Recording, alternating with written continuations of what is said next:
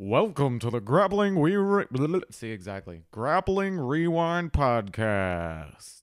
Welcome to this week on the Grappling Rewind Podcast. On this week's show, we are going to recap the Fight Pass Invitational 7 that was headlined by Nick Rodriguez versus Mason Fowler. We're going to talk a little about some of the matches that happened on ADXC 4, including Theon Davies, who's on that card. We're going to talk about some ADCC invites and a bunch more other stuff. As always in the show, I'm your host, Maine, my co-host, Miranda. How you doing, Miranda? Pretty good. How are you? Doing pretty good. You got back from Car Jiu-Jitsu last week. Yes. But now the matches are out, so we can talk about it. So we'll spend a little time in the show talking about we'll talk kind of about your it a little experience doing a really interesting grappling card. Yeah. To say the least. But we'll talk about that probably at the end. Yeah, that's fine. After we get through like the wildness that was a couple of these matches. Yeah. So before we get into the breakdowns of Fight Pass Invitational 7, which had a ton of like benchmarking matchups that'll I think answer a lot of questions about how certain folks are going to look at ADCC and some ADXC matches that have some athletes from an ADCC as well. Yes. We have another huge list like we had last week and kind of like we had the week before of ADCC invites. So really,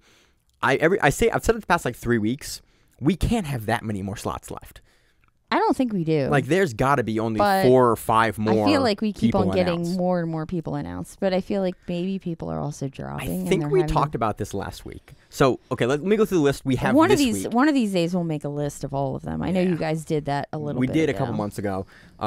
You can find our show of like, here's every ADCC athlete announced so far. It had the majority of the divisions, and we kind of broke down some information about all of the athletes that we had at that time. I think there's been probably about 15 or 20 more announced, or probably 15 announced since then that aren't on that list. But if you want to hear a big breakdown of all the athletes, you can also do it there. probably had you probably had talked about everybody that had won too. Yeah, we talk about like people announced like these are champions. Some of the ones that are getting announced are just winners that won trials, and they're just announcing them as their, I guess. Yeah, like Kennedy Maciel got a poster this week. Yeah. He won trials. We talked about when he won trials.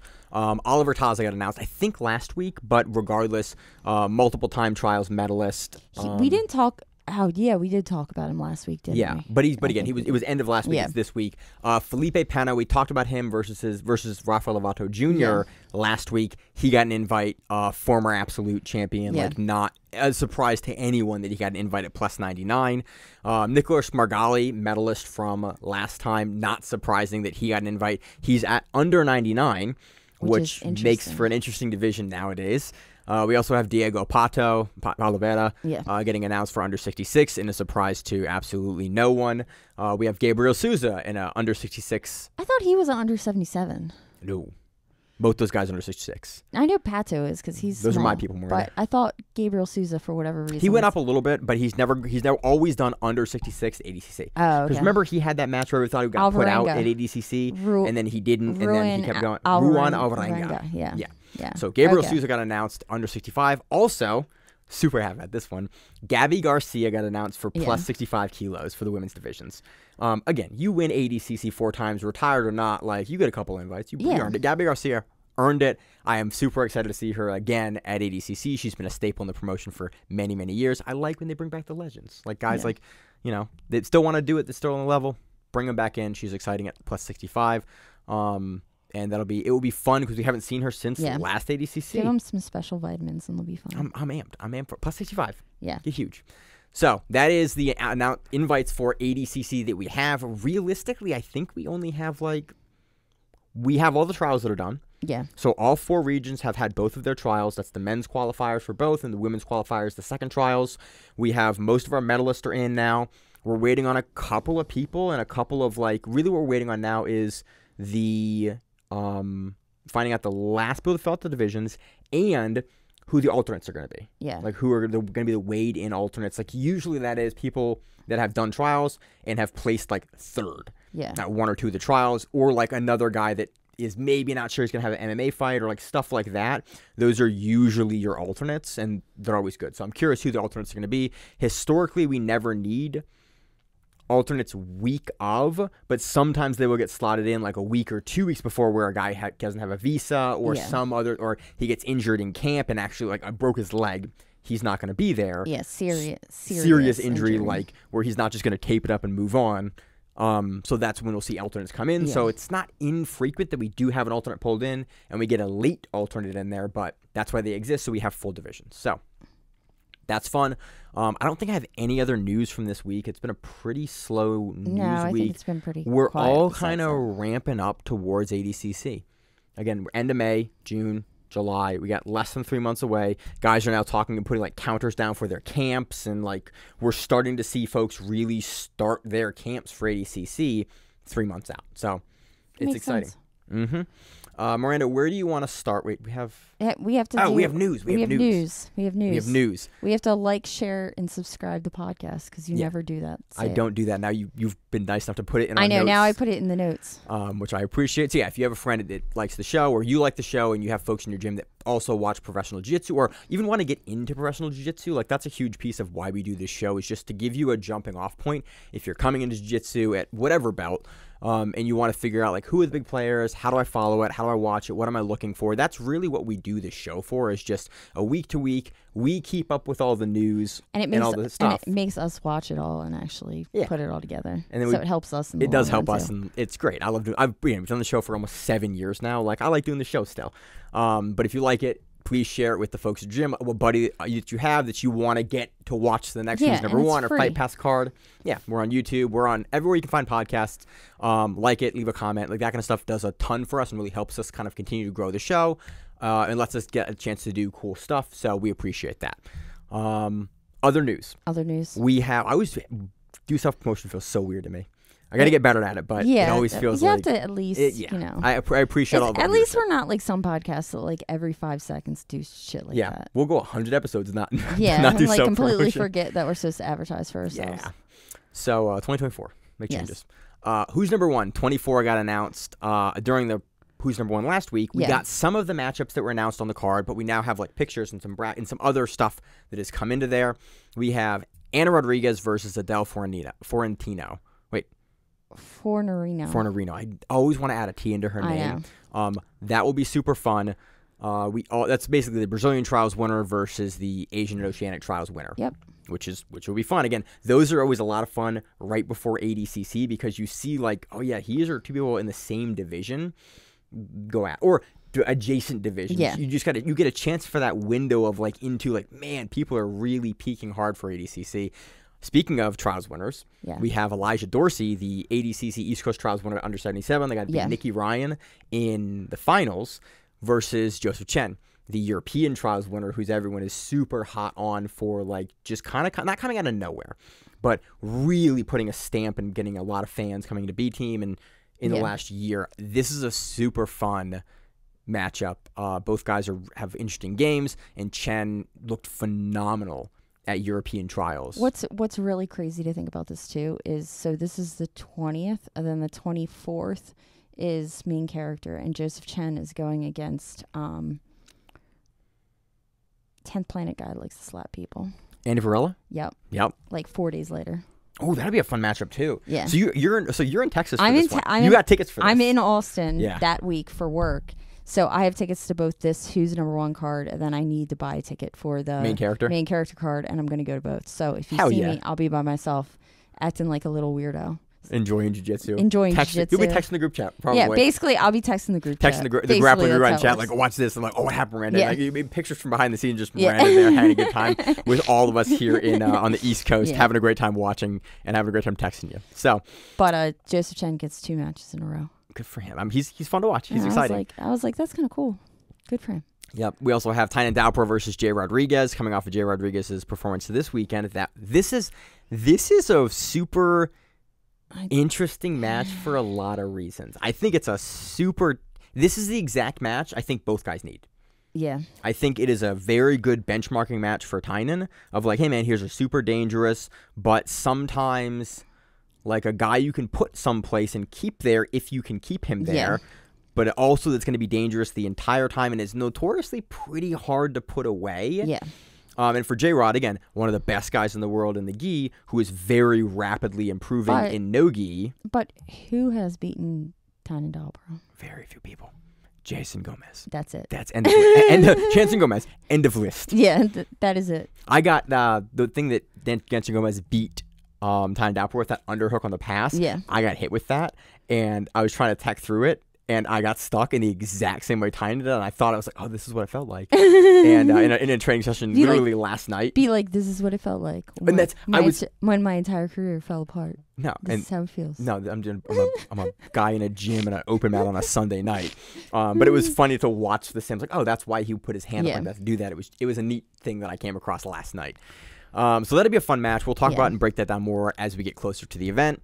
We also have Kolabate, and in parentheses, Imran has coming off of a leg injury. Didn't Pato break his leg? I don't know if that's public, but I think it is. I heard it. That's I think you might have heard it from me. So allegedly, I think I heard it somewhere else. In training, Pato broke his leg. Yeah, we don't know if that's real or not, but Cole just did. I think it was San Diego. Whatever the IBJJF was this weekend and won. Okay. And he's scheduled for Worlds. He's a black belt now? Yeah. Okay. That's what I thought. He got his black belt in Asia at he won the Asian Open. He won the Asian Open and then he got his black belt. I remember that now. Yeah.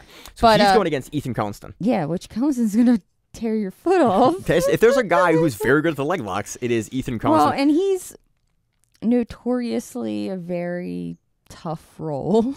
Yeah. Let's say it that way. Well, the funny thing is, Ethan has not the worst luck is the way we put it. They give Ethan a bunch of the guys at 66, 77 that are on the come up consistently. He has the same luck as PJ Barch does at 77. They just give him young killers constantly. Yeah. And hey man, you're a veteran. You've been around for a while. It's not that they're not. They're great and they're young. It's not like they're that much older, but he just gets hit with He gets with I think of his matches with Cade. Yeah. Where it's they just keep giving you guys that are just going to be not in your weight class soon. But right now, they're just monsters coming up and young athletes with crazy gas and cardio. But you also got to watch because Ethan is a super good veteran and is a very, very good grappler, multiple time trials winner. Dude is phenomenal. This is a fun match. This is a very exciting match. I think we'll have a lot to break down when we get closer to this. Another one. This is actually a really good card. Damn, I'm jealous you have tickets to this. Yeah. We have Diego Pato versus Fabricio Andre. Diego Pato has the 55 championship and the 45 championship. Yeah. This one is for the 145-pound championship for who's number one. Diego and Fabricio Andre. I think that they've gone against each other before, but offhand, they had to. They have to have. They had to. Offhand, I can't remember it. We'll break it down again when we get closer. That is a super exciting title fight. You meant Fabricio Andre, right? Yeah. Okay, cool. I was making sure it wasn't a different guy. No, because Fabricio, Yeah. Google Docs likes to correct some stuff here and there. Yeah, it likes to correct, Andre. Yes. Another fun match we talked about, I think, last week. Jacob Couch versus Francisco Lowe at middleweight. That will be a lot of fun. And Victor Hugo versus Luke Griffith has also been announced. So that'll be a fun card. You'll be at that card. I'll be at home texting you in the group chat about it. I think I'm front row in the seats, so you can even see me. Hell yeah. You can wave at We'll get you a Grappling Grind shirt to wear. I have one. We'll get you another one. Yeah. I have multiple of them. So that's fun. That's the card we have for now. Any other news other than you just got back from Car Jiu-Jitsu? Is that thing on your neck healed up yet? I don't know. How's it look? Oh, it's healed now. Yeah. It wasn't that bad. We couldn't really talk about it last week. Miranda had this giant bruise on the back of her neck from one of the matches. From a seatbelt. So in Car Jiu-Jitsu. I went 1-1 on the weekend. Won my first by a face crank choke. And then training with you for a while, that doesn't surprise me. No, and it doesn't surprise anybody. I was like, I can see it. Anybody who knows me is I can see that. She'll just grab your head and try to yank it off. So, and then my second one I lost to seatbelt choke. At least you lost something that's only legal in Car Jiu-Jitsu. That's exciting. It was a punch choke out of it, so I couldn't be angry because that's the shit I do, and I was like, fuck, man, she just fucked me over by my own game. Yep. But big problem that I didn't think about until I got there and I realized is that so I have little legs. I'm a smaller person, but I have little legs. I can't touch the floor when I'm sitting in a car. I can't touch the floor, kind of like a toilet. Can't touch the floor in a toilet. So it's really hard to get the oomph to get up out of your seat when you can't touch the fucking floor. That is interesting. Didn't think about that. We did a little training in the car before, and that is a smaller car where you can touch your feet to it. But in the car, it's a Nissan. It was a Scion. It was a Toyota Scion. It was a 2016 Toyota Scion, and I couldn't touch the floor. And that second, you immediately went, oh shit, I have to do. And also they changed the hand position. They changed the hand position. Like originally they were doing hands up and then hands up to unbuckle, but they were doing hands up and then hands to your legs and then unbuckle. And for whatever reason, my brain went, that's not the same thing that you practice, Miranda. You don't know what you're doing all of a sudden. But anyway, it was fun. It was a good time. I didn't really get hurt. I got busted up a little bit just because you get like crunched up in some weird spots. Yeah, you're doing jiu-jitsu. You get a little banged up anyway. Yeah, but it was great. You going back? I would like to go back. Okay. I think we had like 2,100 views on our video like in 48 hours. So okay. Yeah. So anyway, I directed everybody here. So if you're here, hi. What's up? If you're here from Car Jiu-Jitsu. If you're here from Car Jiu-Jitsu, what's up? This is the show we've done for 7 years. This is the real jiu-jitsu that we talk about. But not saying the Car Jiu-Jitsu isn't real, but it's just different. It's a weird world, let me tell you. But it was a lot of fun. I had a good time. They took care of me really well. So I hope to go back. I got to meet Mark Coleman? Yep. Mark Coleman did my play-by-play from matches. It's exciting. Made some really weird comments. Sometimes I'm like, what the hell? But I guess Mark Coleman. Yeah. Like he gets to be Mark Coleman. I'd never. That's a cool feather in your cap. I've had a match commented on Mark Coleman. Yeah. So that's cool. So it was a fun time. Sweet. But yeah. So hopefully I get to do that again. And if you haven't seen it, you can go to YouTube. Yep. The Car Jiu-Jitsu page. It's Car Jiu-Jitsu 6. It's a ladies card and 2 very large gentlemen. 2 large gentlemen, the same car as we are. Give you some context for Miranda's size. So, anything else on that? Nope, that's it. All right, let's move into the recaps, Miranda. Let's do Fight Pass Invitational 7 first. Okay, then ADXC. Then ADXC. I know where I want to start. We usually do it. I'm pulling it out. Yeah. We're starting with Nick Rodriguez versus Mason Fowler on this. Not biggest shocker. Something that surprised me greatly at the beginning of this is Mason Fowler is 2 pounds heavier than Nick Rodriguez. Mason Fowler weighed in at 228. Rodriguez rolled at 226. I want to say Nick Rodriguez is slimming. He seems slimming. I thought he was 235. But I don't know if that's his hair because he also has like this he has the Ethan Kronstein mullet. Yeah, he has the magnificent mullet right now. So I didn't know if that made him look skinnier because of how it is. I thought Nick Rodriguez was 235 for ADCC 2019. And like when I've interviewed him, he's also been eating a lot better because he was going to die. Because he was going to die. I forgot the cholesterol thing. Yeah, the cholesterol. When they realized they tested his blood, he was like, "Oh, I actually need to change my diet because I have high cholesterol." I did my blood work recently. My cholesterol sucks too. So eat healthy. Grappling are not sponsored by any meal companies. Just eat healthier. Eat a vegetable occasionally. Yeah, I try. So that's what I was really surprised that Mason Fowler was that big. Again, given the weight class that Fowler's in, he's now under 99 for ADCC, previously in under 88, and I think that was kind of hard for him to make under 88.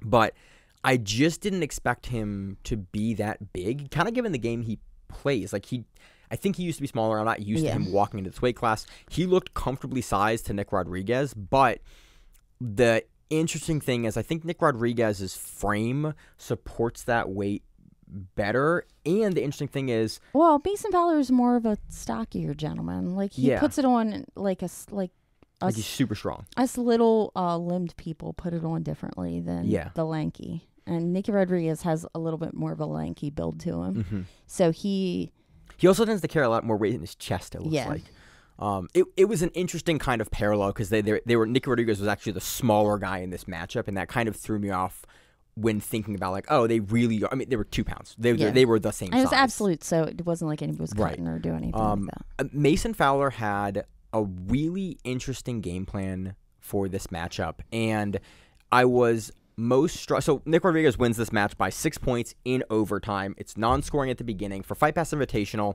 it's none of the overtime shit where they start in a position. It is kind of like ADCC does it, except the first round, however long the first round is. It's either 8 or 10. Yeah, it's no points. Yeah, it's 8 minutes for a title match. Yeah, and then it's 10 minutes for the title matches. Yeah. And then if there's no score, but it's no score, then they go into a scoring, like standard scoring. But they can get negatives while they're in that. Yes. And that will come into effect in a later match we'll talk about.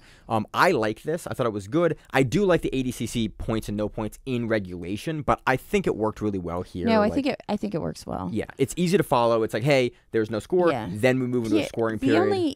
The only issue I had with it is some of the negatives and how all that stuff works. But yeah, and that's something I think Fight Pass Invitational is still sort of working on. Well, it's been a kind of criticism for a little bit. They had it was Ricardo Almeida and somebody else as their judges.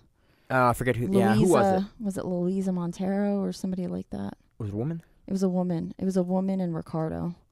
But I forget. I can hear. I see her face, and I can't get there. Yeah, right now. it was. They both had years and years and years of jiu-jitsu behind them. So, it wasn't that you didn't have experience. It was just it's a new rule set. For some of them, I felt like they got a bunch of warnings before they would get a negative, and others just got negatives. Yeah.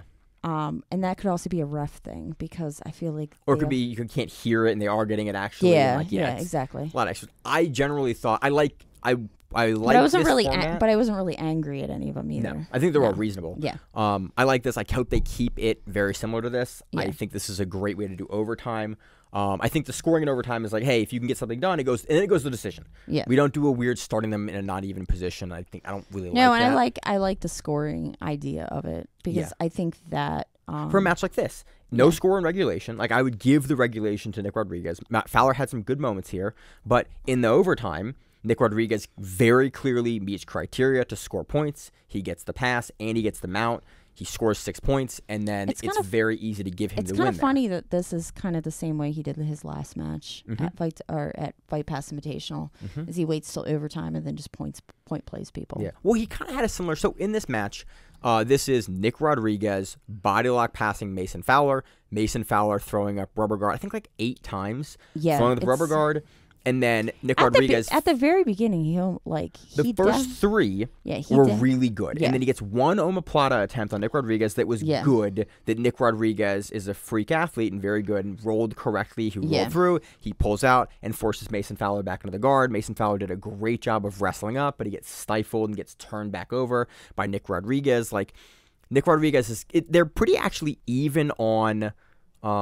like intensity of movement. Like Fowler is actively working from the bottom for many times to get things moving, get things going, and Rodriguez is actively looking for passing attempts using the body lock. He's not just sitting there and camping. Like they are both actively doing stuff. No, I was happy with the pacing. And he actually he takes him down twice. Yeah. Like he tries like he wrestles up twice. Mason Fowler does later in the match. So that might be what you're talking about when you were saying that it seemed like he had one plan, and when that one plan started to kind of crumble, he didn't have a backup plan. Yeah, we were talking about the pre-show, so it was. I thought that Fowler did a really good job initially, like in the first couple rubber guard attempts into the omoplata, into that transition, or into the wrestle up, he was doing well, and then it seemed like he fatigued a little bit. And Nick Rodriguez figured out what Fowler's game plan was. When cool, this is how I make adjustments to beat this. And those two things kind of happen at the same time. And by the 4th rubber guard attempt that we saw from Fowler from the guard, we saw Nick Rodriguez go, okay, he figured out how to deal with it. He got his chest up higher. But I feel like opened. At that point also was when Mason started wrestling up. Yeah. And he would wrestle up and he would take him down. And he put him to his ass like twice, which I was completely surprised But he could never really like fully settle him. And Rodriguez would always get up, always get away, always do that tech out that he does so well. And then he would counter Fowler to get Fowler back down and get Fowler to scrambling back into a guard position. It was an interesting dynamic, and I was really impressed with, as I kind of always am, with Nick Rodriguez's consistent technical adjustments and like tactical game. Like he is never really out of position to get countered. The 2 rubber guard attempts and the one that was like nice for the omoplata that Fowler got, Rodriguez was just passing, and then Fowler was still very strong in that position and could turn the angle to beat Rodriguez. Yeah. But it wasn't because Rodriguez was out of position. It was Fowler was making activity happen. And then later in the match, Fowler got a little more tired, and Rodriguez figured out how to counter that. And you'd see Nick Rodriguez break off the regard by getting close enough and posturing Fowler up. And then he would get into that low half-guard passing position that he is one of the best in the world at passing. And he would start high-stepping Fowler's outside leg that was still trapped in the half-guard. And eventually, a couple times, he would get by. He would force a wrestle-up. Fowler would usually get back to the guard. And then later in the overtime, we saw Fowler go for the rubber guard. Nick Rodriguez pretty easily have figured it out at this point. Yeah, and at that point, later in the match, what he started doing was he was also blocking the inside leg. So the top leg that was coming up and over the shoulder, his other leg earlier, he was allowing Mason to pull his knee to his chest. So when that leg came up, he was all crunched up around him. Yeah. And later on, it was almost like he was going for, the dog bar. The dog bar. Yeah. I was like trying to think of its name. Yeah, that low knee bar. It was almost, and that wasn't what he was going for, but it's a similar hip position. But he was trapping that bottom leg, so that Mason had to use more of his flexibility to get that leg up and over, as opposed to him being able to pull both of his knees up and go up. Like biomechanically, it was a worse position to have to fight from, and you're tired. Yeah. So those two things, a bunch of things in combination, allow Rodriguez to then later. And I don't know. Successful. I don't know if that was a Mason Fowler I'm tired thing, or if that was a Nicky Rod. It looked like both to me. I'm going to trap your leg thing. It looked like I didn't know which was. It looked like an adjustment from, because Rodriguez, like every time that Fowler would throw the rubber guard, we'd see Rodriguez make a slightly different adjustment to how he was dealing with it. And That's true. What he does later, like initially he's lower down in the body, and when he breaks it later in the match, Rodriguez has gotten much higher up on Fowler's chest, so Fowler has to bring his leg up higher, and you see Rodriguez like open up his chest and sort of able to like pull off, where Fowler like physically kind of can't hold him in that position anymore. It was really good game planning. I would have loved to see Fowler play a different guard after like the fourth or fifth time. But isn't that like his jam? It is, but you could see it becoming less and less successful throughout the match. And the thing about this particular guard, and maybe it's a style matchup thing, is when you get the rubber guard kind of shucked off like Nick Rodriguez was doing, you end up in Nick Rodriguez's best passing position. Yeah. That low body lock half guard, like. The way Victor Hugo beat Nick Rodriguez is he never let him lock his hands around him. He has the limb length, the leg length to be able to push Rodriguez off, and has some other tricks from the guard based on some technical decisions he thinks in his game, and some attributes he has of just being an enormous heavyweight, like 260, that Fowler it doesn't have available to him. But when you broke the rubber guard, you had Nicky Rod at time, like being able to spend time in his body lock and like figure it out. I think a different guard potentially would have given Fowler different opportunities to get something going. After the second omoplata attempt didn't work, Rodriguez had it figured out. And we saw Fowler continue to go to the same thing. The wrestle attempts were great. The wrestle ups were great, but as Fowler got tired... But wrestle ups are horrible when you're tired. And Nick Rodriguez is faster. Yeah. And like you could see that Nick Rodriguez was the faster guy in these scrambles, and it was like, okay, Nick Rodriguez is insanely hard to take down anyway, and then you're trying to wrestle up scramble with a guy that is really good at that position in the first place from a top player perspective, and quicker than you to get behind you, and you could see it fatiguing Fowler even more. It was a beautiful performance from both guys. We were also trying to figure out if Nicky Rodriguez shaves his legs or not. We spent way too much time on the pre-show, like doing frame by frame of looking, and eventually we figured out, he does have hair in his legs. Because Kai Otero, which is Mason Fowler's coach, who's very loud, so you loud, which is what you want at a high level from a coach. Yeah. You want a high level guy like Kaio. It's a pitch that you can always find the voice. He has a very distinct voice. And so he's yelling about Nicky Rod being greased. And then later in the match, he's the funny one that everybody laughed at was he goes, "He's so wet," and then everybody in the whole room started laughing. But at one point you could hear Damian Anderson, who was in the corner of Nick Rodriguez. Then Kai was basically going like, "Look, stop the match. Give him 10 seconds. Dry him off. It's fine. Like it's not gonna stop the match. Just dry him off." And Damian Anderson, for his guy, goes.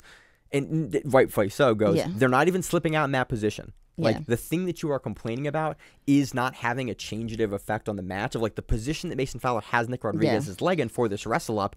Rodriguez is not slipping out in that position. He is slipping out in the next transition after the thing is happening, even if his legs were greased, which they probably weren't.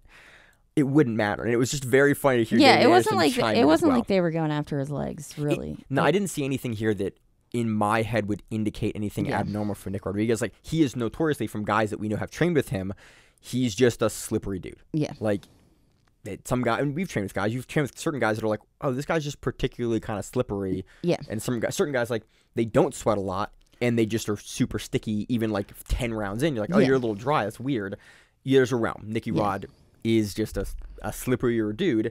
I don't think it really mattered in this match because Fowler was getting up, he was getting on the hips, he was getting in the positions, but it was just a funny wrinkle in the match to hear Kaio and Damian Anderson like kind of chipping at each other, chirping at each other during the matchup. Because it's Apex, so it's super quiet, so you can hear everything. Yeah. But overall, it was a really fun matchup. I think technically we saw, like, Mason Fowler is a phenomenal technician, and for Nick Rodriguez to be able to deal with him like he did and, like, be in the driver's seat most of the match, and then on the counters, being ahead of the counters, like, didn't make any technical mistakes here. No. Played this perfectly. And that's kind of why I wanted to see some more from Fowler, because I think Fowler's a great technician, and I really like watching his game versus the bigger guys. I wanted to see a different piece of his game to see how Nick Rodriguez would deal with that. Maybe less of me criticizing his game plan and more like, as a fan, I wanted to see a little more because I have a huge amount of respect for how Fowler plays the game, and he typically will have an answer to every challenge we've seen thrown at him. There's probably a reason why he was playing the game he was playing. Yeah.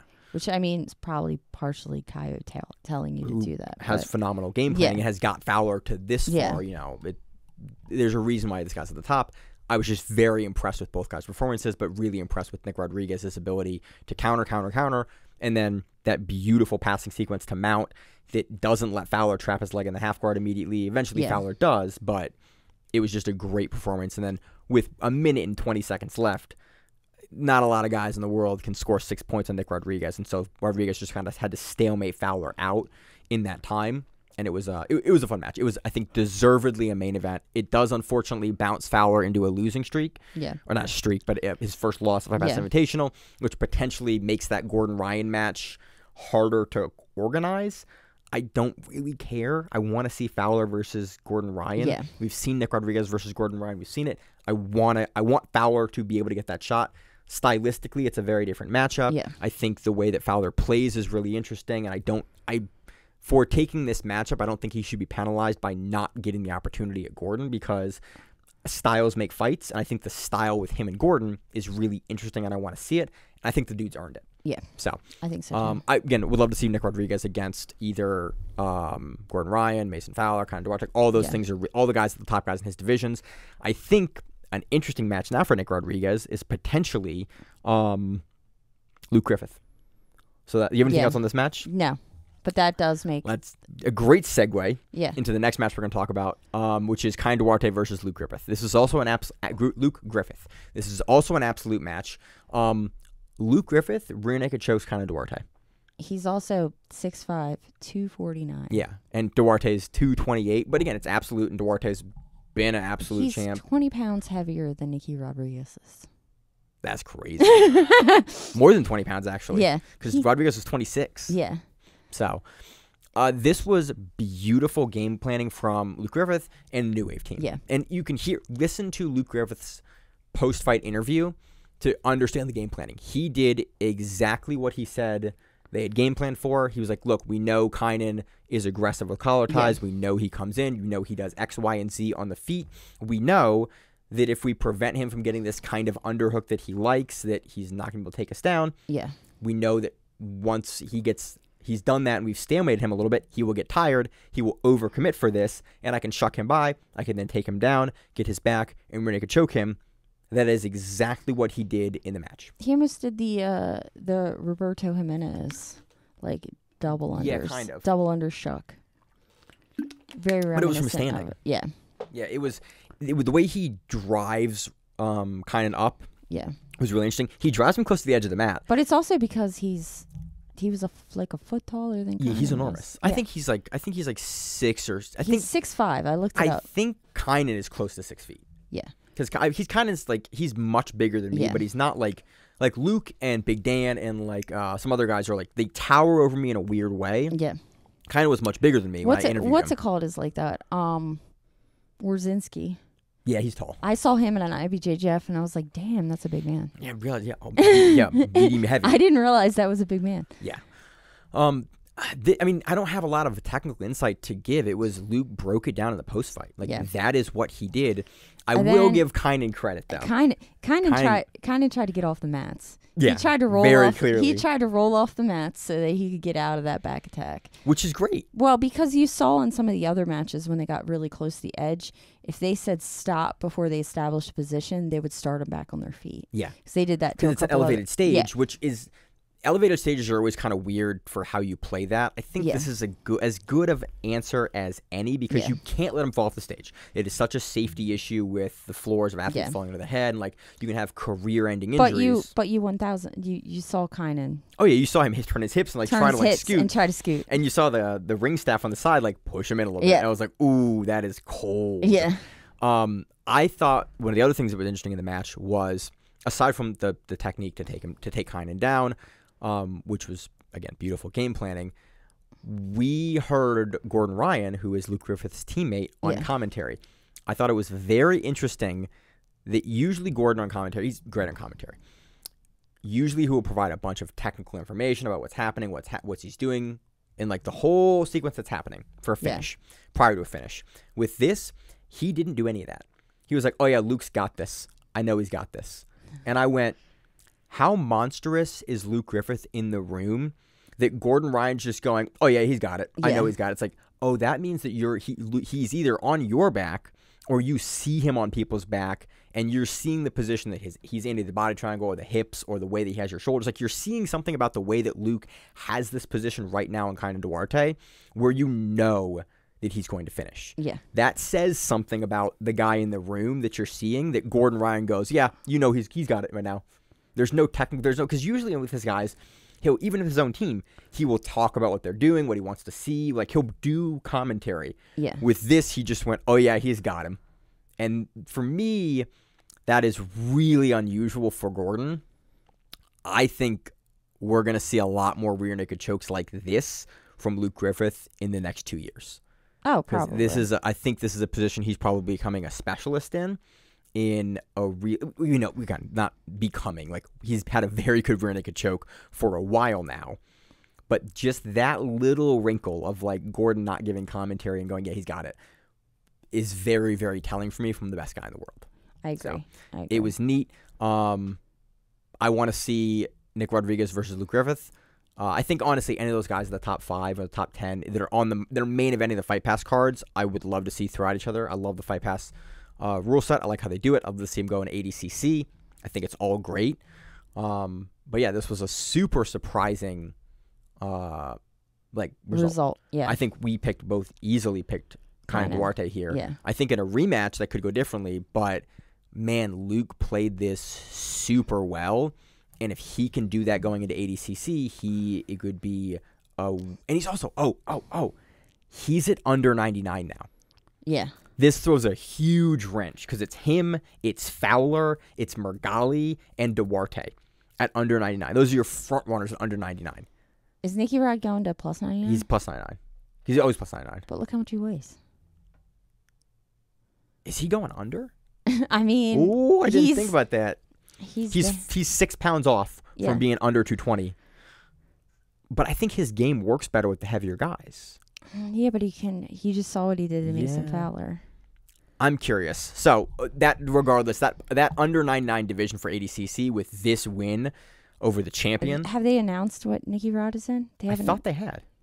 I thought they had announced him. They announced him like 2 weeks ago. Oh, they did. No. Where is it? What does it say? Sorry, I have to wait for. No, it's fine. We gotta wait for the thing. I have to wait for the thing to go through. Because he's got to be plus. He is at plus. Yeah, 99. Plus 99. Okay. Okay. Yeah.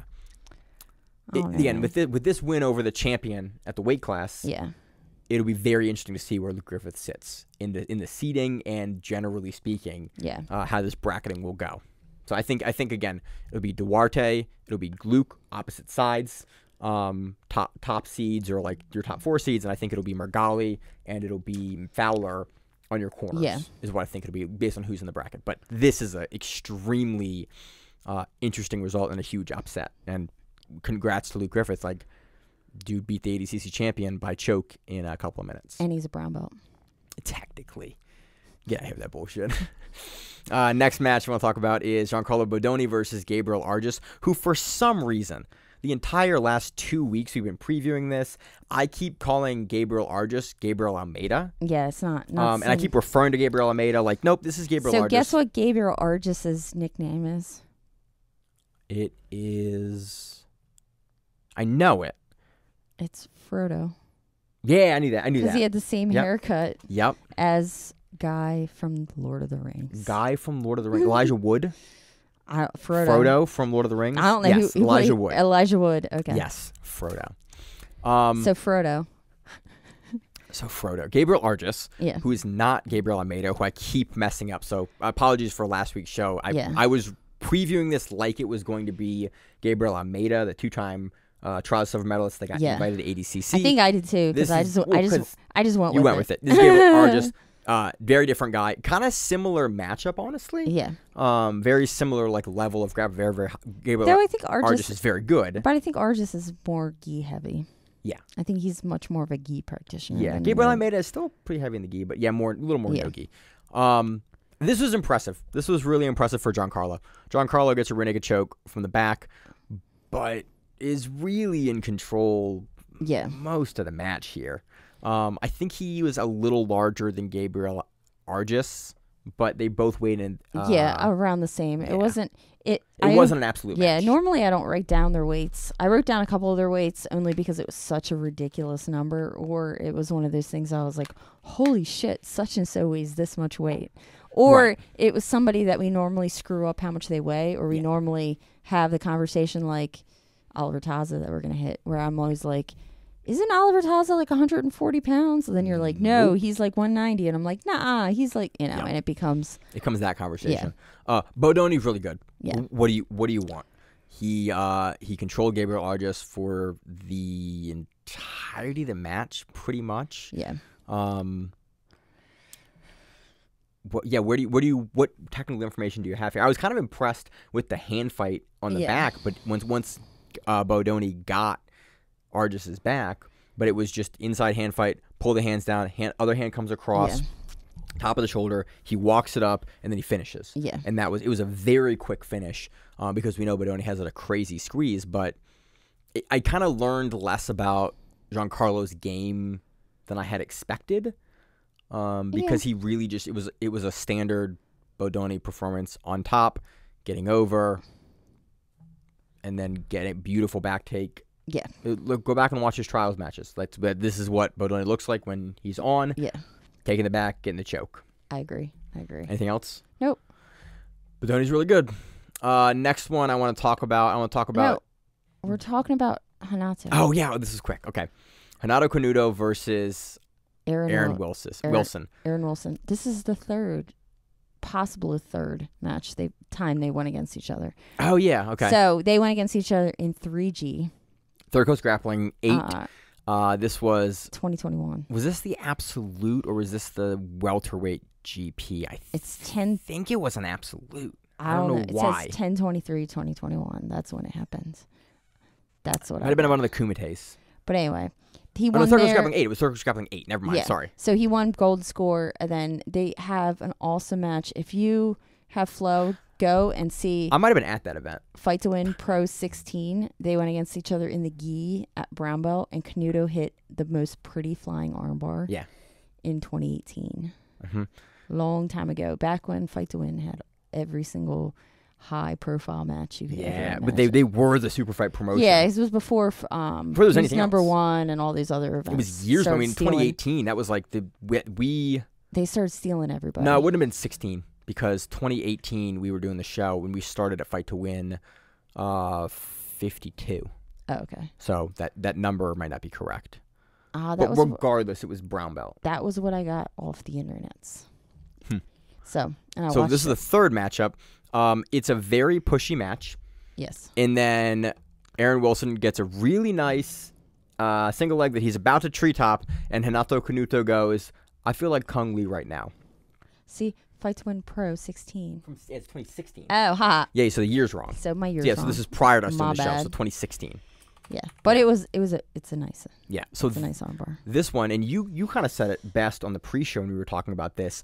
Renato Canuto. So typically, how you do a scissor leg takedown, which is kind of what he hits here, you drop to your outside hip, and then you sit them backwards, and you bring them into the legs for the heel hook, and then you heel hook them. Watch Gary Tonin versus Edmund Najmi. That is like at ADCC. That is like the best example of what that technique looks like. This was like the same thing, but if you took that and you took a like an Imanari roll and combined them. Yeah. It's like their baby. Because he almost drops full off on his head shoulder. He drops inside of Aaron Wilson's body. So Aaron Wilson has Canuto's leg. And Canuto... on like a single leg. Yeah, and he's like, common counter to this is that scissor takedown on the leg, take him down. But Canuto doesn't do the scissor leg. He drops underneath, almost like he's going to do a flower or like an Imanari, and he lands on his inside shoulder, like on his neck, rolls underneath of Aaron Wilson, and then traps both legs and heel hooks. Yeah. And we watched it, and Miranda's like, "Yo, did you see that?" And I was in the process of like replaying it live, and I was like, "That was crazy." Yeah. It was fight of the night and submission of the night, which I think is maybe not fight of the night. I think there were. I think it was. Well, I think submission of the night for sure. I think it was both, but I think they were multiple. If that makes any sense, because he got like $50K for it, which is awesome. That is a $50K sub. Like to hit an and if you remember what Kung Lee used to do back before he was in the UFC, he would do like a teep counter. And it was like a reverse teep counter. He'd hit you in the chest with his leg and throw you back. Yeah. That's kind of what this reminded me of, more than a scissor leg takedown, because he brings Aaron Wilson. Like he brings him down in an interesting way underneath towards the front. This is something I would never want anyone to do to me, but it was exciting to watch. It seems scary because it also seems like as they're going under, like if you don't tuck and roll well, you're gonna face plant and then have your leg go the opposite direction. Yeah, and also, but we know Canuto is really good at those under. Like look at him in third coast grappling and other matches. He will throw these arm bars underneath, even in nogi. Dude, so think about him versus our man that comes earlier into the card, who also likes to jump the arm bars, Peter Frank.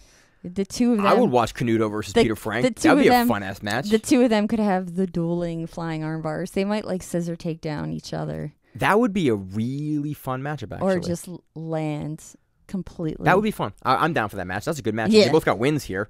Next match. So anything else on that? No. It was super fun. Yeah. Renato Canuto is always a highlight reel guy. Always super fun to watch. His wife was also on the card.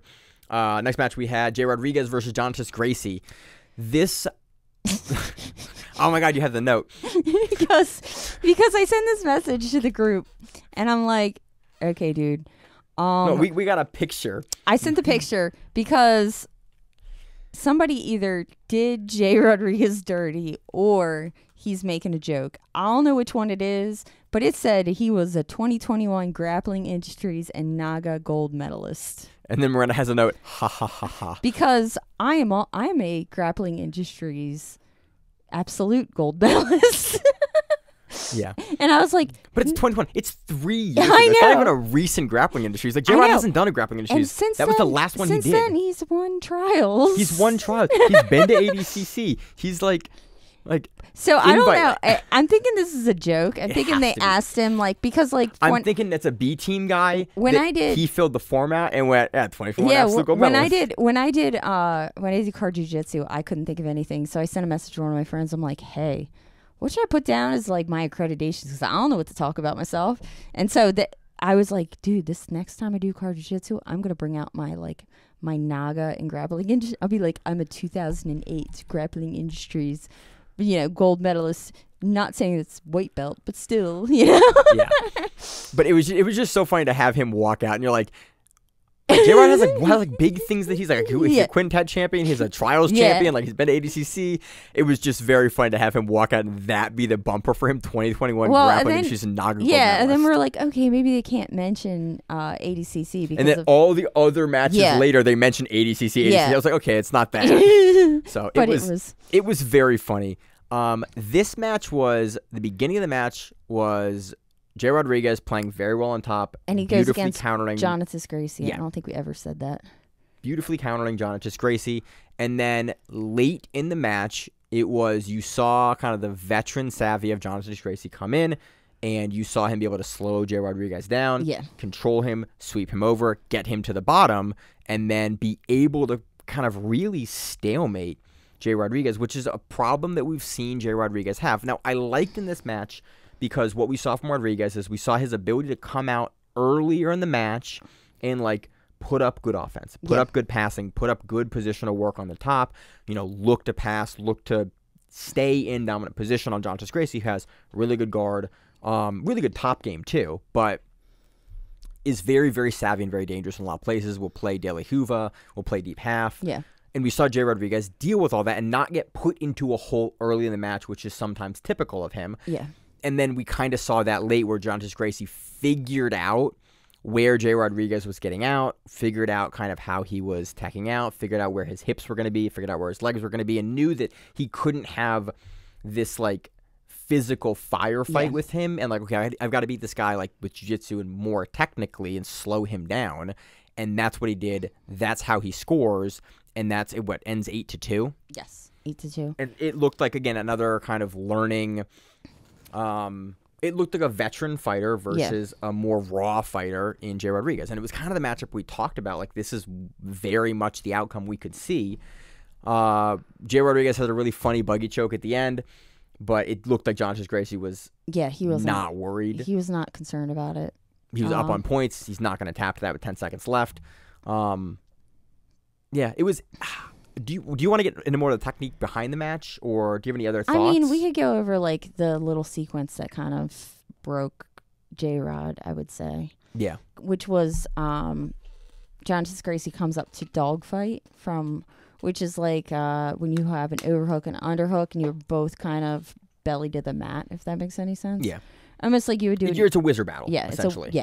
He comes up to that position, and Duartes does what I think a lot of people should do from this position, which is he jumps the arm. Oh, yeah, this sequence, that was nice. Yeah, which is he jumps the arm. And so you can get an arm bar off the top here if you are the guy with the overhook. Yeah. You can slide up, and you can go into like a door chalk arm bar where you have one leg behind their head and one leg in the armpit, with a knee in their armpit, and you slide off the top, and you can belly down arm bar someone here. Yeah. And he kind of starts that.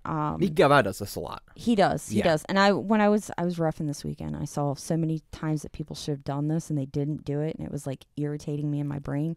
And I'm trying to ref and not be, judgmental, but you are. But I am. So he goes and jumps the arm. When J-Rod tries to not have his arm attacked, when he goes to defend, he basically sweeps himself. He goes down. Yeah. Because you have to get your arm back, so you get your arm back flat to the mat. And John just goes, cool, I wanted the arm, but I'm not, like, married to the arm. I'll take the positional dominance here and gets up. And that shows both his ability to... I think this shows really well somebody who plays a point game and knows how to play a point game. Yeah. Because it's not him going... all out on that arm bar and like going like for broke. He's not losing and coming to the bottom. Position. Yeah. He's going into the arm bar. It doesn't work. He goes to the position that gives him the points and allows him to have the control. And that's something I think that point fighters do a lot better than people who do just sub only. Because people do sub only will put themselves in a shit position because they know they can get then out of it. Because it doesn't matter. Yeah. But like when there are points on the line and when you're later in the match, it's very valuable for Duartes Gracie to be scoring points in these sequences. Yeah, and this all happens in overtime where it is a point. Where there are points involved. It was Duartes Gracie played it extremely well, and I think from the dogfight, I'm always surprised we don't see more people throwing this armbar from the dogfight. I think it's a great... It is a great armbar. And we see a lot of people at the high level finish this armbar frequently when people really lay into the dogfight and are willing to wrestle up because they're going to be loose in there and their arm's going to be extended. It's not going to be fully committed all the time. It was great. It was a great transition. But it was really... It still showed the kind of areas where Jay Rodriguez is raw. Also the areas where he's really good, like the positional work on the top initially to prevent the sweeps from Duartes Gracie were great. And the defense he had from the arm lock attack was great. But all kind of things we knew he was already really good at. In these other sequences, like late when he's getting put, he's being forced to try to buggy choke people. Like these are also things that we've seen him be successful and unsuccessful with, and it kind of makes you. I'm very curious how the Taina match goes. Yeah, like I think the Taina match could look very similar to this. or potentially with Kaynan being a little even more positionally dominant. Yeah. I think Kaynan is very much unwilling to get in more firefights with Rodriguez in a way that Duartes Gracie will sort of play into a little more. But I want to see more development from Jay Rodriguez for matchups like this, because again, you're going to ADCC, like guys like Duartes Gracie are gonna. That's how the guys play. So it was great. Again, credit to Duartes Gracie, really, really good. Played it perfectly, very dominant scoring victory, and beat Jay Rodriguez. Next match, we have Ashlyn O'Connell versus Raquel Canuto. This is women's 145. Canuto looked phenomenal. She did. This entire match, bell to bell. Yeah. Really, I don't think there was a really phenomenal moment from Ashlyn against Canuto here. Yeah. Other than great defensive work, but Canuto was just kind of much like her husband, on the defensive, on the attack. Yeah, played more of a positional game than Canuto, both Canuto, than her husband. Than Renato will play. Yeah. But still, she was so dominant that Ashlyn O'Connell gets a negative for not as urgently defending the back mount. Yeah. As she just going to ride out the points, time for back mount, which I thought was I liked it. But it was just funny. It's always funny to see people get negatives in positions they're not dominant in. I think the sport needs more of it because plenty of people will ride it out. Will just ride or stall in position I'll just stall in bottom side control because I can keep my arms in. Yeah. I think there does need to be it's a two-way street for that. It is just very funny because it is very uncommon to see that because you can tell she's just riding it out. What does Canuto end with? What 12 points? 12. It says 12, but I think it's a lot more than 12. Yeah, because the last sequence is a lumberjack sweep to mount, lands on knee on belly, and then I think passes the guard. And all those points weren't counted because they weren't. Yeah, they're doing the fade out. Yeah. Yeah. So, very, very dominant victory from Raquel. I think they're really fun matchups for Raquel. She sits in a really weird bell curve of women's 145 where you have a lot of women that are not as good as Raquel. Yeah. And then you have a lot of women that are top 5 in the world. Yeah. And there's a very, very stiff curve there. She said she's going into her retirement years. And I was like, damn, you just fucked up somebody 20 years younger than you. Yeah. How is that going into your retirement years? Just pull a Lovato. Yeah. You know what? I'm still putting in good camps. I'm going to come back out. I'll watch. I love watching Raquel. I will never forget her. I forget Dude, how old is she? Dude, I think she's mid-30s because she's much older than Canuto. I think Canuto's late 20s. Fuck, man. Do you know what that means? That when I get my black belt, I do Master Worlds. She's gonna be my division. You run into Raquel. Yeah, enjoy. Nah, this is why we call weight Miranda. Ashlyn O'Connell fucked me up. I can't imagine how Canuto would do. Oh, yeah, you went against her at trials, didn't you? I did. You went against Ashlyn O'Connell at trials. So I can't imagine. I can't even imagine. So you pull Cravar and you're like, come on, we're masters. If I ever get Cravar, I'm doing the same ponytails. I'm gonna put ponytails in just to be a retard. Oops, sorry, wrong word. We won't bleep it. Yeah. My bad, guys. My bad. Yeah, because we'll talk about Cravar here in one of the later matchups. Cravar surprised me this weekend. Yeah. She is very, very good. So that match again, Canuto looked phenomenal. Next match. We have Peter Frank versus Rafael Domingos. This was fun. Dude, they both came in. They're walk-ins, man.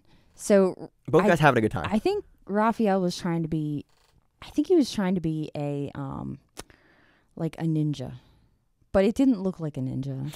Oh, it was interesting. I think he was trying to be a ninja because he only had his eyes. You could only see his eyes. He had the ski mask on. Yeah, and he was covered. And he comes in and then he does some backflips and shit and crazy shit on the mat.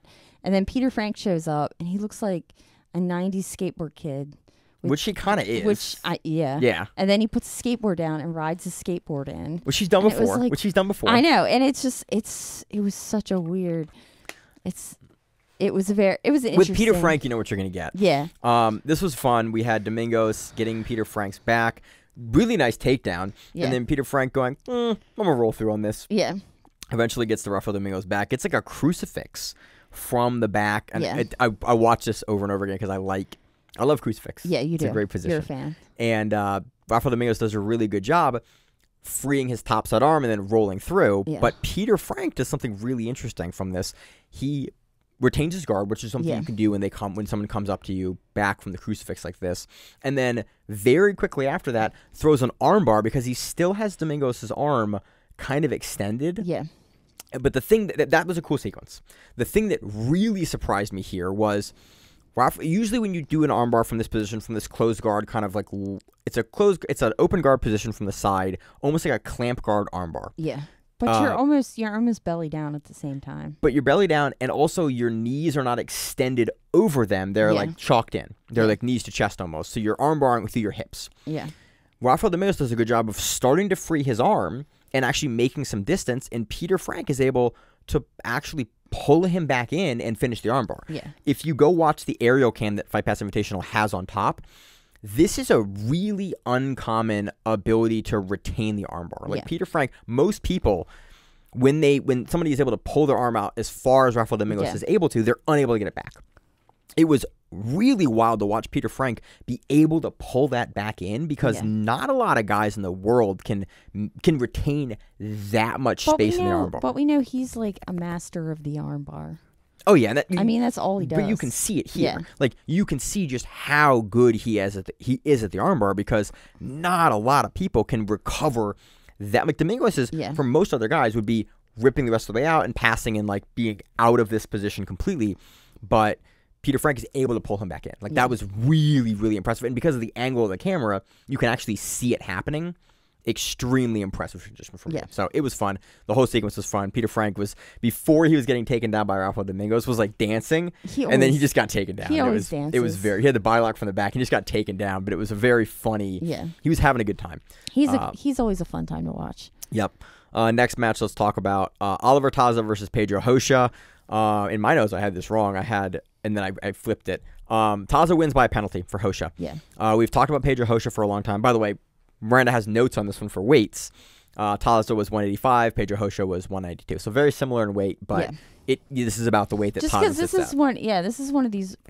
Taza bounces weight a lot. Yeah. And so I think he standardly is about 185. Okay, that makes sense. This was a classic Pedro Rocha match with Pedro Rocha playing the mid-range, low, half-guard passing. If you make a mistake and overcommit, he'll pass. He'll take your head off with the guillotine. Yeah. If you play a diligent guard like Oliver Taza does, Pedro Rocha will sit in this half-guard position the entire match. That was the match. The one thing that's interesting, and I think we didn't mention this before, and we missed it, with the Kaynan Duarte match, is that his negative that Kaynan gets in that match is from pulling and not aggressively pulling. He just sits, and he gets a negative. Right. He sits, they warn him. He does it again, and they give him the penalty. Where Oliver Taza and Helena Cravar both, we're going to talk about her in a second, they both do a, like, 2 hands on the head, and they, like, grab your head, almost like you would grab someone's head for a tie clinch. Like a tie clinch. Yeah. And then they kind of sit under you as they do that. It's an aggressive pull, and for the Fight Pass Invitational, that's what you have to do to not. You can't do a just open pull. Yeah, you can't just sit. Or even like an IBJJF pull, like where you have the contact and sit. You have to be actively looking to pull them into a guard, kind of like what 1FC does. Yeah. Where you can't just sit. You have to actively pull them into something you're doing. And yes, I'm going to make you play guard with me. Not okay. You have to play guard with me. I kind of like it because it prevents the dumb optics of a guy sitting and then butt scooting towards his opponent. You have to, if you want to play guard, you either have to get him there or you have to pull aggressively into a thing where you can play guard from. So I think it's actually a really good rule. But yeah, Taza and Cravar, you picked up on it. They have the same pull. Yeah. But they train together and they work out together. And I think they are. It seems like they are probably primary training partners together because they have a lot of very similar elements of their game. They do. We've seen even more similar elements over time of Cravar being at New Wave. Yeah. So the same pull is just another funny, they have very similar pieces of game here. It was Pedro Rocha in the half guard. Taza wins deservedly by penalty. Yeah. We've seen this match many times from Pedro Rocha. We've seen this match many times from Oliver Taza. Yeah.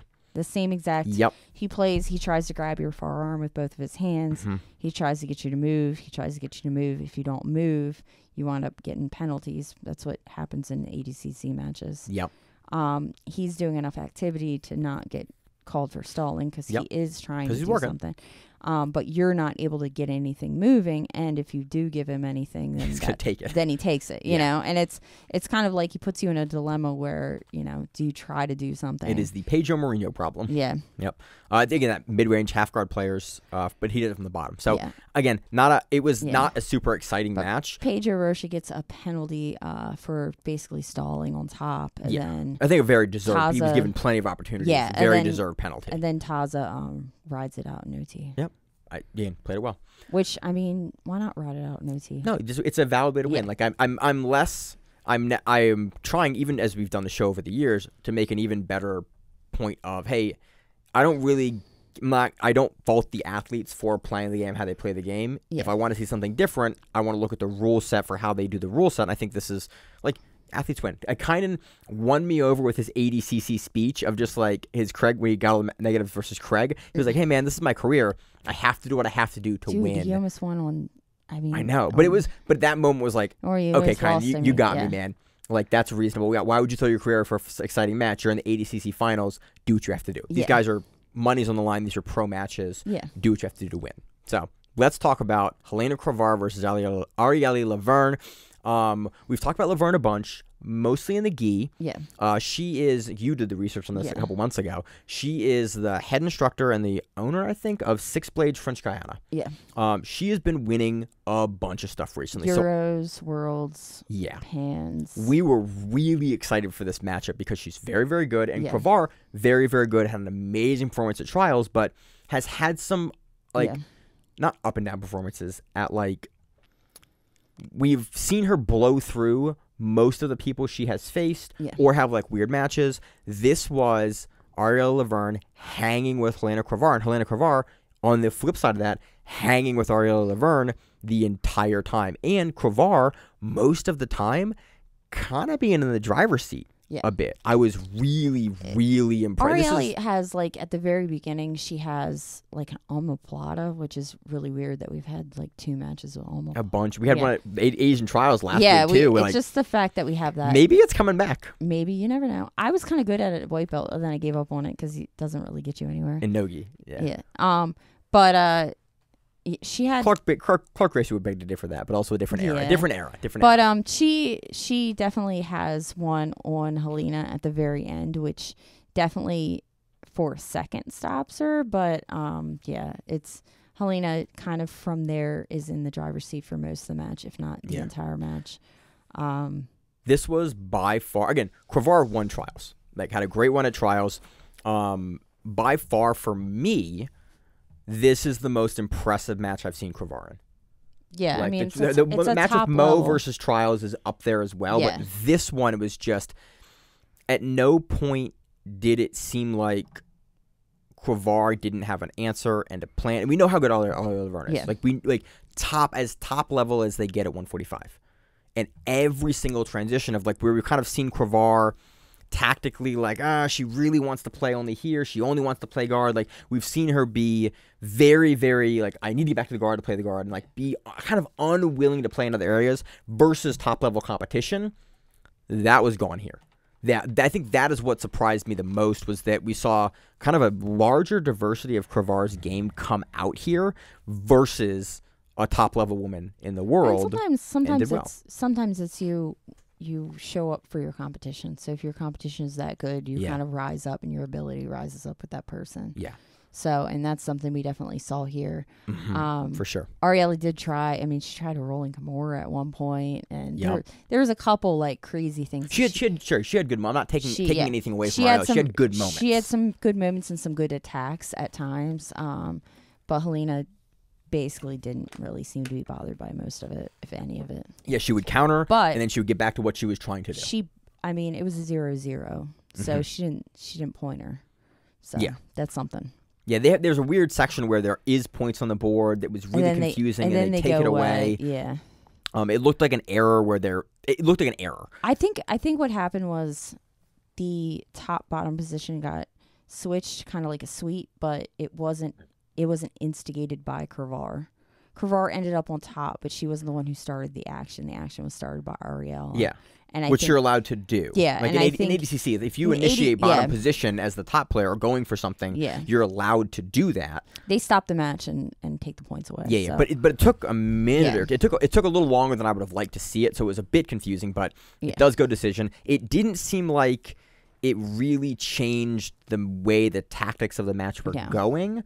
But they did correct it. Yeah, and in this, they do the ADCC rule that reversals are still as much as sweeps. Yeah. They count them the same. The Fight Pass Invitational is very similar to ADCC, which I like. I think ADCC has the best rule set, bar none. But definitely a no-gi by far. Yeah. And so I like that. I like that they wanted a more action-packed no-gi rule set. That's how they keep on explaining it, and which makes sense because. You want people to watch. Yeah. You want to make it exciting. Like IBJJF has phenomenal positional gamesmanship and work, but a lot of those matches are very, very slow because there's not aggressive requirements for activity. ADCC has aggressive requirements for activity, and I think that's needed in a professional spectator match. It's a requirement for activity to get out of a bad position, but it's not on the top person that has the position to do anything. Meaning, if I'm in mount, I can just chill. It's your job to get out of my mount. Right. And I don't have to do shit. I can just Whereas ADCC, the onus is on the top person. The person who is either ahead in score or on top, if there's even. Like you got the position. No matter what, you got to do something. Yeah. And but both players are expected to do something too. Yeah. But yeah, this was I was really, really impressed with Cravar because I know how good Arieli is. Yeah. And Cravar takes a close decision, but I think a very deserved decision here. And moving into ADCC only a couple months away, she's still 17? Yeah, I believe so. Yeah, I don't think she's 18 yet. Not 18 yet. Going into ADCC, taking a win over Ella Laverne, beating Mo Black, who we'll talk about, versus Fionn Davies here coming up for the trials win. Super, super impressive, and it's fun to talk about prospect prodigies, children coming into ADCC because it seems to happen every year. We haven't seen Dorian Oliveras in months. I have no idea what that kid looks like. I'm so excited. We haven't looked for him. He hasn't been on like a card. Yeah, well, but doesn't he's been doing wrestling. He's been doing wrestling camps. Yeah, he wrestles. Yeah, he's been busy doing like a wrestling sport. Dude, they wrestle every weekend. Yeah. So we also on this card had Hinata Moyokano versus Christian Guzman. Moyokano takes that on points. That is it for Fight Pass Invitational 7. It was awesome. Watch the card. It is the reason I keep Fight Pass. It's worth it. They run a couple cards a year, and it's absolutely worth whatever I pay for Fight Pass because they have tons of grappling. Yep. Which is great. And it is. It's a fun card all around. Yeah, it was fun. Let's move into anything else on that card? It was a lot of fun. I really enjoyed it. I don't think so. The fact it was a Wednesday was a little weird. It was weird, but I did like the whole card is pretty short and the action is pretty quick. Yeah. At no point am I waiting for big stretches of time. Like the pacing, it feels like a professionally paced card, which I like. Yeah, it wasn't bad, but it was just the fact that it was a Wednesday. I don't know. I don't like staying up late on Wednesdays. I like to go to sleep. Next, let's move on to ADXC 4. This one was $5 pay-per-view. Yep, it was 3x3 rounds for everything. No, not for everything. I then realized that in the main events are main events are 5s. Yeah, kind of like an MMA fight, basically. Right. That's how I thought about it. Main event was two MMA fighters. It was Benoit St. Denis versus Mark DeCasey.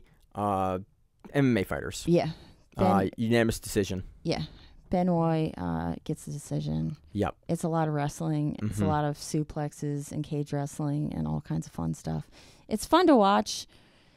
The greater context of kind of what we talk about, both guys aren't really in jiu-jitsu. They're both MMA fighters, so it's like we don't have the greater landscape of where that fits into the divisions. But if you thought about two MMA fighters wrestling, grappling, they used the cage more. They did. Yeah. They did. You saw more like cage work and like exactly. You saw more positional work that looked like MMA than you typically do. Where it's like, the foot position you've chosen there is for MMA. Yeah, and a grappler would probably do it a little differently, but it is interesting from a technical perspective. Yeah. Next one we have jiu-jitsu guys. We had Espen Mathisen defeating Leon Larma via collar choke, real quick.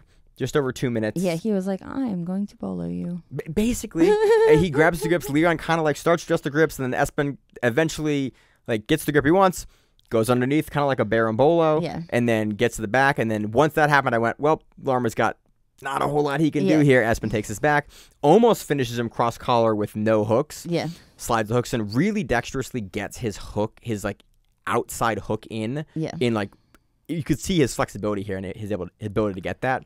Gets it, collar choke. That is the entire match. Yeah. Very impressive from Espen, but at his level, it wasn't surprising in the slightest for us. No, it was a pretty bolo. Yep. Next match, we had Ffion Davies defeating Mo Black by sub. First round. Sorry, in the second round. In the second round, In the first round, you could see like some feeling out. Yeah. And then Ffion hits, essentially, was it first round, second round, hip bump? No, the hip bump is in... The first round, right? Yes. Yeah. She just hip bumps her. Yeah. And she does it in a really interesting way, but... She does it wildly in a way that I would feel like she did it in a way that would make you feel stupid. Like after it happens, you'd be like, damn. Like, but you see her control the arm, control the posture. Like it also just shows you how good Ffion is, because Mo Black is also, again, trials winner, trials silver medalist, like very, very good, top level woman in North America. Yeah. And Ffion is able to hit a hip bump. And Mo does a really good job of kind of putting her backside, not her backside, but her back and side up against the cage so that Ffion can...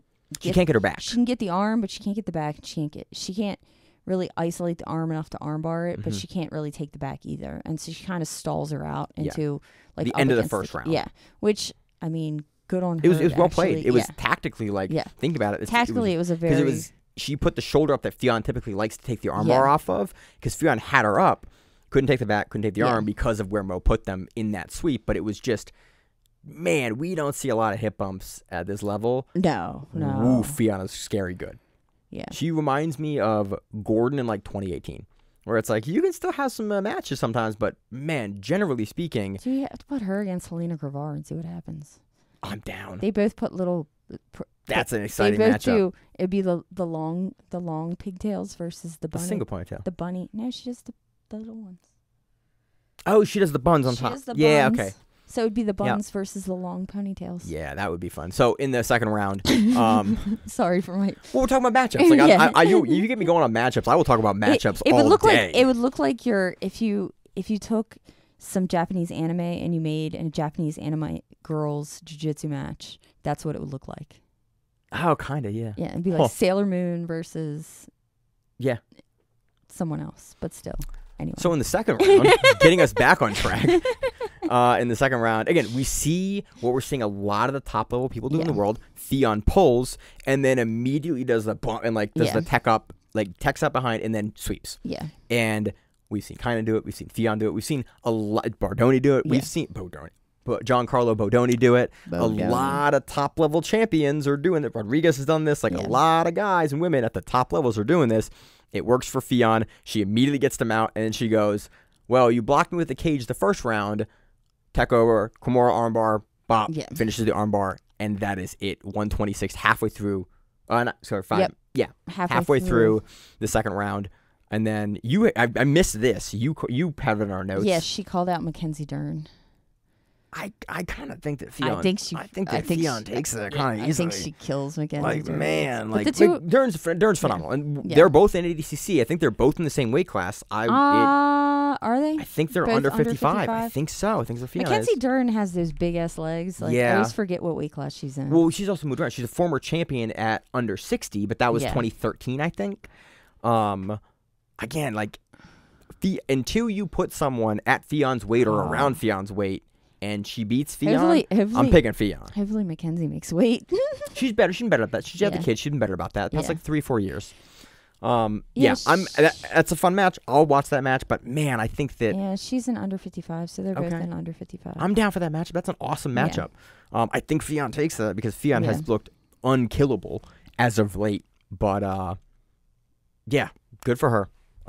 Great performance. Bunch of other matches. I wonder if they go into absolute if they put Mackenzie Dern versus Gabby Garcia just because. They've gone against her before a bunch. I know. Mackenzie has a win over her. Yeah, I know. But I was wondering if they would do it for old times. They have an old time stake match. Yeah. I watched all of it. Again, there is not a woman in ADCC that I don't want to see in the absolute. Yeah. All of those three divisions are just loaded, and I'm so excited for the first women's absolute. What happened to Rafael Lagardes? We haven't seen her in forever. Rafael Getty? She got announced. She's on. Is she? Oh, Anna Rodriguez. No, Getty's. We haven't seen Getty's. I swear to God, she was at trials or she was injured or something. Okay. Now I'm kidding. I swear I haven't seen her. I haven't seen her in a bit. She was killing everyone for like a year there. Yeah. And then we saw like a Subversive. That's the last time we saw her. Some other great matches on the card. We had Natalia Jesus defeating Elizabeth Mitrovic via decision. We have Nina Blackman defeating Magdalena Loska via split decision. That was close. I mean, it's Stevie Ray getting a guillotine over Abimov Maine. And that was in the second round. She is. She's in plus 65. Okay, I thought she was announced. Yeah. Yeah. We also back in April, a long time ago. She hasn't a month ago. She hasn't been doing a ton of stuff that we've been covering on the show. Yeah, exactly. We also had Gio Martinez, defeating Nicholas Reiner via heel hook. Gio from the guard, inverts under. There's actually a really neat heel hook entry here. It's very hard. It's an uncommon heel hook entry. He almost looks like he's gonna do a flower sweep. Yeah. And then fully inverts over. So it's a classic Gio Martinez, like a backside 50-50 entry. Normally, I think generally you see this with a standing opponent. Because like if somebody's standing and I'm in reverse De La Hiva, you can split over and you can go to the backside leg for like a backside 50-50 or backside saddle entry or something like that. Yeah, from like K. And you can do it that way. I personally have never seen it from like a crush down seated position. I think I've seen this from Gio Martinez before. I think this is something that like I've seen Gio do before. This is his thing. But I can't think of the last time I would have seen him do it. It probably would have been in like 2015 or something. Because the last time we saw him in Quintet. In Quintet, he got taken out by Gordon Ryan. Or not Gordon Ryan, freaking Tyson. No. Craig. Because it was back-to-back brothers. Yep. Yeah, so again, this was impressive. Gio, we saw him at trials, and then we're seeing him here. But, man, he's a very, very good technician when it comes to the legs. Any other matches on this card that you want to He also looks like the lead singer of Red Hot Chili Peppers. He does look like Anthony Kiedis. So just he looks very similar. He looks exactly. We like put Anthony a side by side in our chat, and we're like, that is the hair. It's the haircut and the mustache are very similar looks. Very similar. They could be the same person. They might be. We don't know. We don't know. Any other matches you want to break down or talk about here? Let me look. Well, I never say her first name right. Natalie. We didn't talk about Natalie. I mentioned it a minute ago. You were talking about something else. Okay, I was off topic. Yeah, that was a fun match. Mitrovic always looks like she's so angry. Yeah, I think she is. It's great. We've talked to Mitrovic over the years a couple of times. I probably should reach out to her again. She's super intense when she competes, and it's awesome. Yeah, like one of my favorite moments this year was her finals of West Coast Trials or semifinals. Yeah, she looks. And her and her opponent, 1.5 to 2 minutes of just unblinking, maybe blinking, but like straight eye contact, just waiting for the ref and just staring. Yeah, it got me so hyped for that matchup. It was awesome. It wasn't finals because semifinals. Because finals was her and Amanda. Yes, and I don't remember. Amanda doesn't really have that. I mean, she does, but she doesn't really care. Like she's very blasé. She has that, she has the intensity, but is not pressed about it. And Mitrovic will look through you. Yeah, it was somebody in semifinals. Cool. Who was it? I don't know, but her. It was like 1.5 to 2 minutes of like they're still doing it. This is crazy. Yeah, it was of them like staring each other down. But Natalia takes this via decision. Again, it was fun. Again, both those women are phenomenal to watch, and it'd be fun to see Mitrovic at the ADCC. It was a fun card. There were some gi matches. The gi matches, they always tied the gi belt. They tape it shut with tape, with like red or blue tape, which I love because it gets rid of the dumb thing where you take 8 minutes. Do you take the belt off? Do you not? Nope. Belt stays on the entire time. No bullshit. You should do that to kids' classes.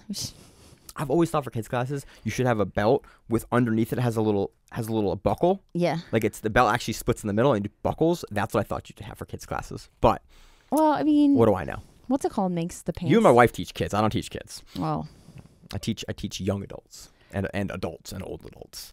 So that was a fun card. What else do we have? We have not a whole lot else. No. Really, we have stuff in 2 weeks. We have this weekend we have Place of Peace. Place of Peace. Johnny Grippo versus Ramirez? No, not Ramirez. Espinoza. Yep. That'll be fun. We may or may not be able to cover that next week. And then next week, 2 weeks now, we also have Pit Submission, which is Helena Cravar versus, I think, a UFC fighter. With how Cravar looks this weekend, I'm not picking many women against Helena Cravar. No, and the chick she's going against... Bokniak. Yeah, had like some weird post today about like how she's staying in a homeless shelter. I don't know. Some weirdness going on. So like, hopefully the match happens, but that's odd. I think, AJ Agazarm is on it. He's going against somebody. Watch an AJ match? Who is he going against? Who has won our hearts and minds over PGF? Yeah, he has. He's like, I'll watch AJ match again. Yeah, I don't mind him. Give me a second. I have to look at this stuff. About the Pit Submission? I have to look at, but it's under Karate Combat, so you have to go to Karate Combat. They have their own. Pit Submission has an Instagram now. Do they? Yeah, they do. Agazarm goes against Lucas Barbosa. Oh, this one! Yeah. I cannot wait to talk about this. So it's AJ Agazarm versus Lucas the Hulk Barbosa. Yeah. What a weird matchup, but I love that Agazarm would be like, I'll fight anyone. Yeah, he's like, I don't care. Yeah, I for some reason think that they've been in the same bracket before. I bet you they But I have. don't think they've ever gone against each other, or if they have, it was at purple or brown. There has to be one more match. I just don't know what it is. But that'll be fun. So I don't have a whole lot else, Miranda. Again, I'm super happy for the matches on the weekend. We don't have a lot to preview, but we'll have stuff to preview next week. Oh, they do have their own website now. I didn't know that. And we'll have stuff to do. Anything fun planned for the week? Are you out next week or are you in? No, I'm in next week, and then I'm away for a week. So, no, I'm doing a wrestling seminar. It's your school's running it. That's all I know. I'm doing a wrestling seminar. I was supposed to do one last weekend, and I decided to ref instead. So it's doing that, and living life. I got nothing else going on. My car is kind of dead. Yeah, you're in the shit. Which is really funny that like I fight in a car, then your car dies. The minute later my car dies. It's like my car was like, you cheated on me by fighting with someone else in another car. I will die now. So yeah. I got nothing going on. I got a family thing I'm going to head to after this, and then I'm been very, very busy with work the past couple of weeks, and some other stuff I'm filming for other projects that I do outside of Grappling Rewind, and it'll be fun. I got nothing else. Anything else? I don't think so. All right. As always in the show, I'm your host Maine, my co-host Miranda, and we are the Grappling Rewind. So that what it is. Stay safe. If you like the show, please consider sharing it on Facebook with the folks at your gym. It's the best way that we grow the show, and we really appreciate it. You can reach out to us on email. We also have Instagram. We have Facebook. We have Twitter. We have Google+. Until that shuts down. We have a website. If you have an event you would like to have us cover, please let us know. If you have a name, like most people do, and you'd like to have us stop butchering it, let us know. Reach out to us. The show is also available on YouTube, Spotify, in addition to iTunes and every other podcast service. We very much appreciate your time, and thank you.